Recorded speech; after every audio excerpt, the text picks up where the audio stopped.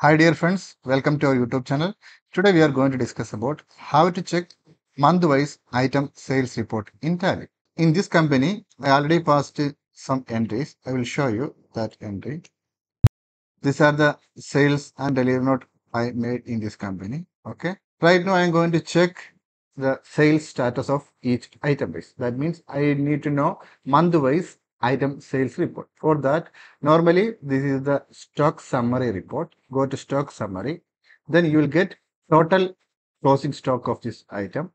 Even if you can enable this option also, then here you can see opening balance, inward, outward, and closing.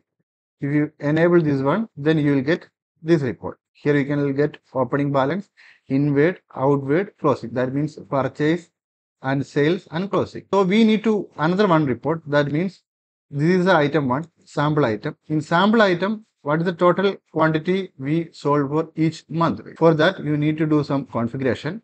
I will explain you. Go to configure.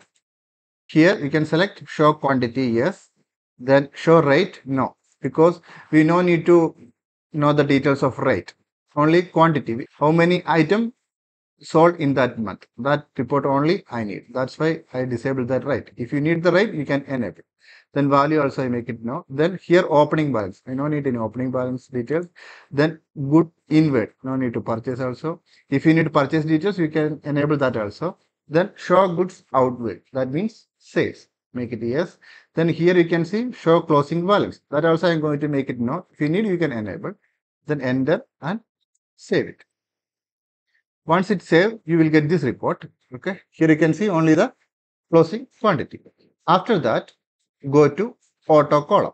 Click the auto column. Then here you will get daily, fortnightly, half yearly, monthly, quarterly. So here I need monthly. Select the monthly. Then again it will asking for show total column. I don't need any show total column. That's why you just press enter. So here you can see this is the total sales happening in January, February, March, April, May, June. So if you enter this, you will get these details in February. If you escape, then here in April, you will get April details. In this way, you will get month-wise item sales report in Tally.